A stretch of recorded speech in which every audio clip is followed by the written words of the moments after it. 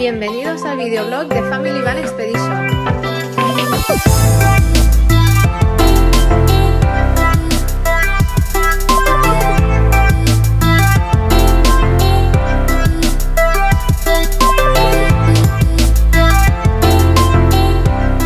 Apártese de aquí que no vuelque, apártese de aquí.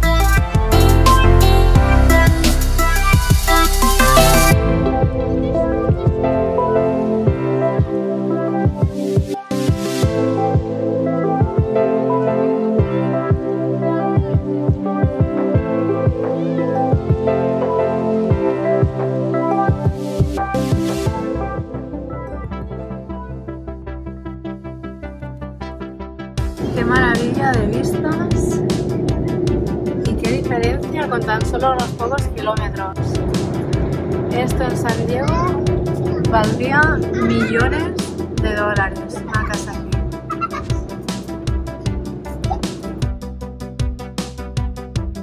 Bueno, pues después de mucho buscar, por fin hemos encontrado una gasolinera que venda diésel. ¿Para pagar en tarjeta dentro? ¿Tarjeta? No me da tampoco.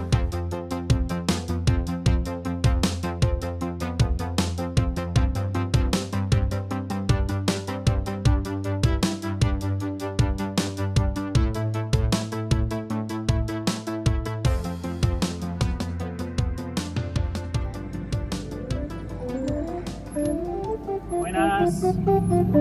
¿Cuánto es? ¿Cuánto vale? 50 centavos. Bueno, dame dos. Pero ¿cuánto en Uno y pesos? medio. ¿En pesos? ¿Cuánto es en pesos? 40 pesos mexicanos. 40. Claro. ¿Sí? Oh, it's good, amigo. Thank you. Venga. Bye. Adiós.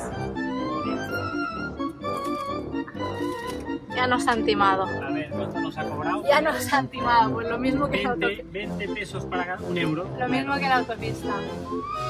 Un euro cada uno. Al menos tenemos algo que hacer en el atasco. Yo que sé, 20 años que no comía uno de estos. Pero si los reyes nos trajeron una máquina de hacer algodón. Bueno, pues vamos a probarlo. Buenísimo.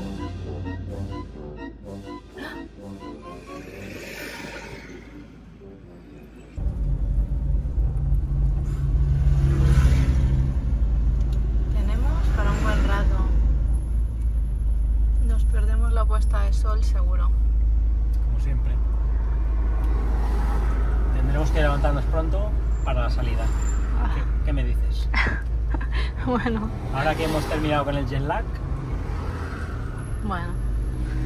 Haremos lo que podremos. Ah! espera un moment. Amb els dits s'agafa un trosset. ¿Os agrada? Vaya subidón de azúcar, ya verás. Aquí tenemos un camión que se ha salido ¡guau! De la carretera.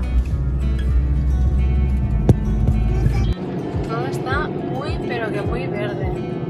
Bueno, pues ahora vais a ver que nos va a pasar por aquí otra patrulla militar con las metralletas. Y bueno,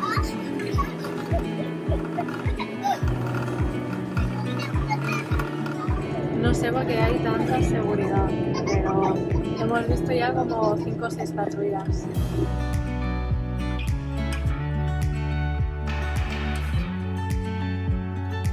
Está haciendo ya de noche, en nada será momento de buscar sitio para dormir.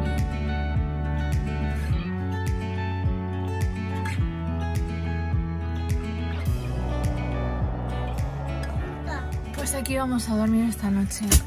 Así por la mañana tenemos un parque infantil justo aquí. Y en principio esto es un sitio tranquilo para dormir. Bueno, pues así empezamos el día, cocinando unas lentejas para pasar el día. Seguimos nuestro camino hacia Punta San Carlos. El tiempo no nos acompaña. Ha estado lloviendo cada día desde que estamos aquí. Como veis, hay mucho barro por todas partes. Porque... ¡Oh! Madre mía. Esto pasaba en España hace 40 años, pero... o más. A saber lo que debe ser.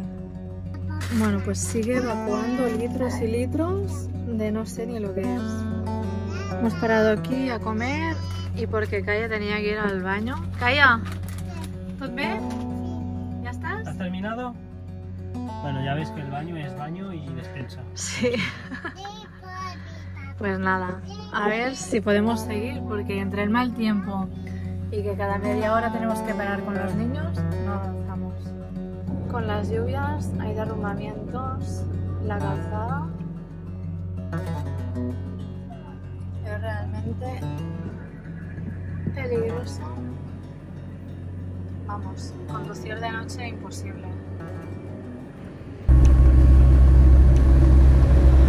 Carretera muy estrecha y los camiones muy grandes. Y aquí empezamos a ver los primeros cactus gigantes que se llaman lirios y son endémicos de aquí. Únicamente se encuentran aquí. Empezamos camino de arena, terracería, como lo llaman aquí. ¡Guau! ¡Hala! Bueno, pues ahora sí nos alejamos del asalto, nos alejamos de la señal de cobertura telefónica y empezamos la aventura de verdad. Pero ya ves cómo está el camino.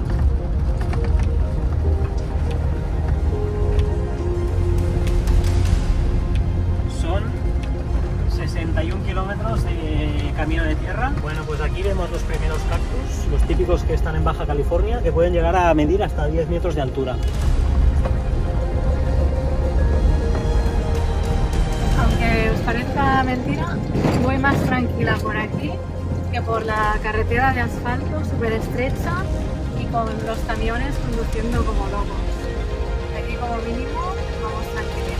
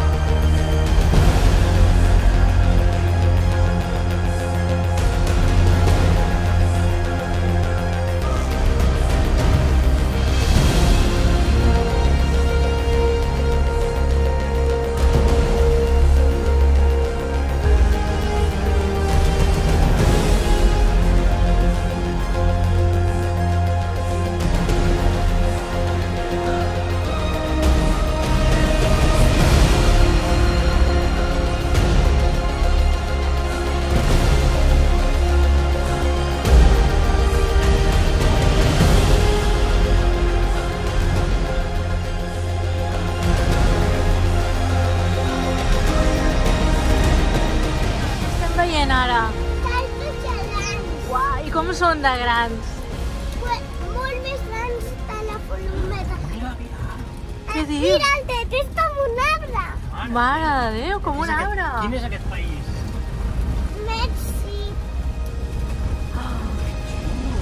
Ja plou.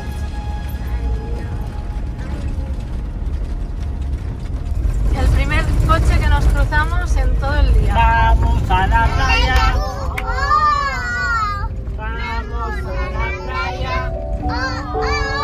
Vamos a ver si después de esta subida vemos ya el mar. A ver.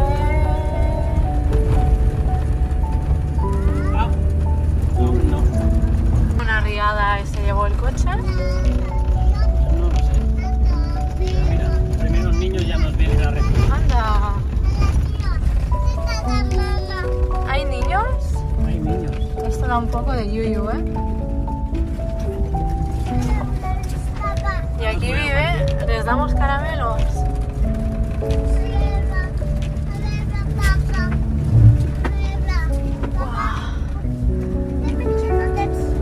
Vivir aquí tiene tela, ¿eh?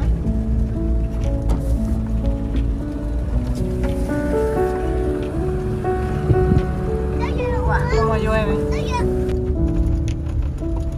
Bueno, pues, wow, mira cómo está este coche. Hola. Mucha bola.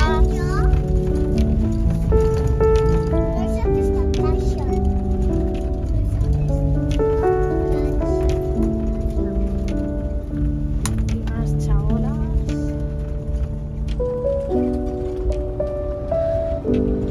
La playa que la tenemos aquí.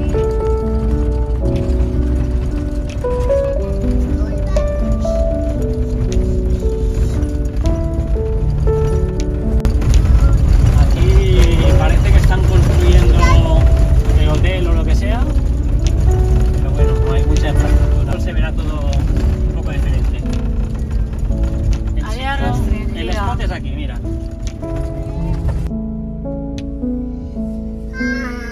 Ahí. Bien viento, hace poco viento. No lo sabemos desde aquí. Yo ya estoy nerviosa cuando estamos en spots nuevos, sin gente y que se sabe que son peligrosos, pues.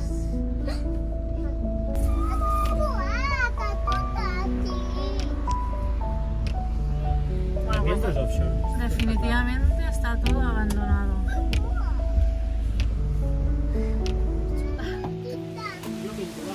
Madre mía. Y luego dicen que en baja nunca llueve. Está claro que cuando nosotros estamos aquí. No nos entra agua, esperemos que no.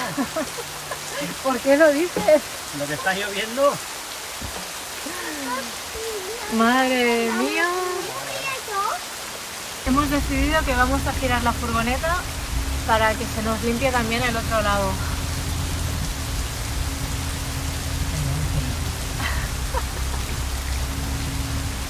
vale, Perfecto. lavado automático.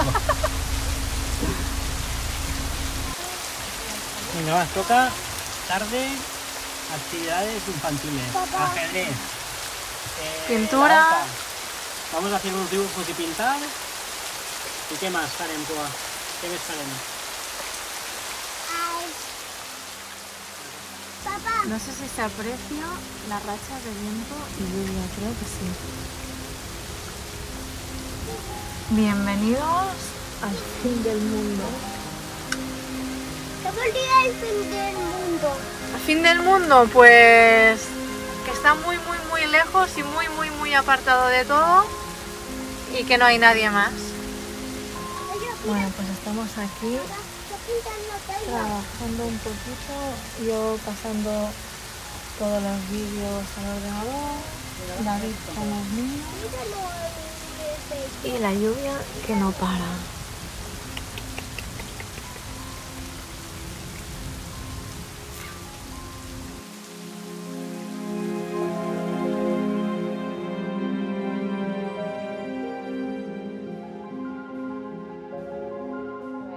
Estamos en Punta San Carlos. Después del tormentón de ayer y de esta noche nos hemos levantado con un día completamente espectacular, despejado, con sol. Y bueno, pues así a primera vista vemos que hay olita, pero no hay ni rastro de viento. Y es un poco preocupante, porque hemos hecho 4 horas de camino para llegar aquí. Teóricamente la previsión era muy buena, de hecho ayer había un vendaval que daba miedo, la furgoneta iba de lado a lado cuando estábamos aquí parados. Y hoy pues día completamente diferente, es temprano, no son ni las 7 de la mañana, así que todo puede cambiar. Eso sí, el lugar impresionante.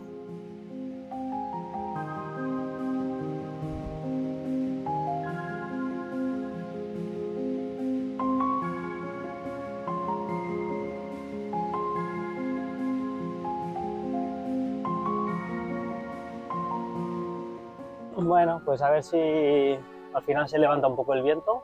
Yo supongo que será de tarde, porque si no, la previsión era que había bastante ola, que sí que la hay, y que había bastante viento también durante todo el día. Hay una brisilla, Sí, por lo que da esperanza.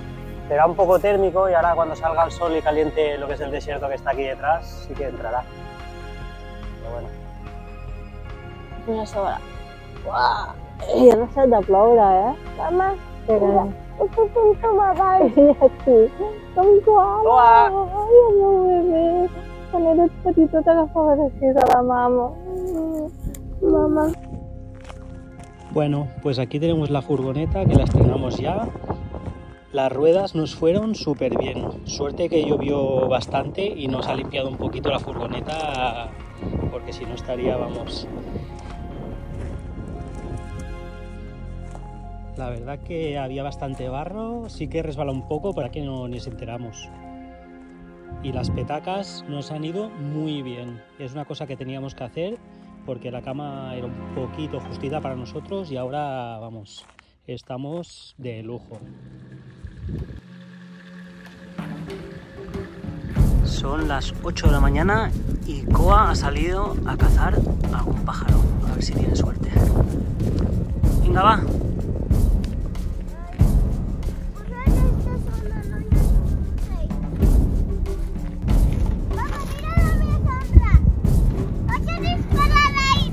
Venga. Venga. Ha visto un pájaro. Venga. Dónali. Dispara.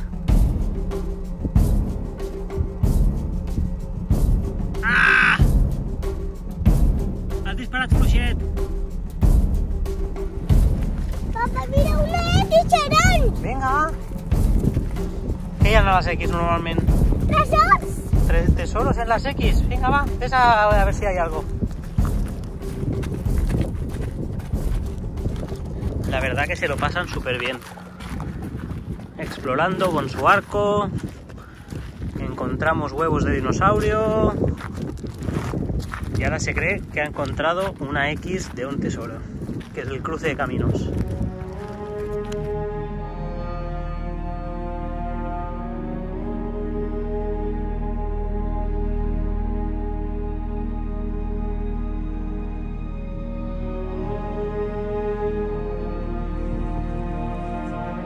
Pues mientras David toma unas tomas aéreas, yo me voy a chafardear un poquito a ver qué es lo que hay por aquí. Tenían aquí parabólicas, está todo acolchado para montar material, baños para guardar material. Me pregunto qué pasaría un boardback.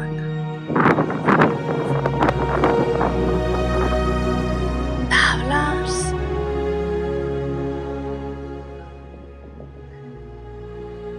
A ver. ¿Hay nombre? Solo Sports.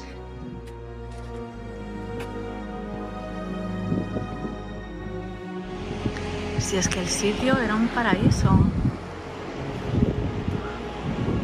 Madre mía, un dron. Un dron que seguramente se cayó al agua.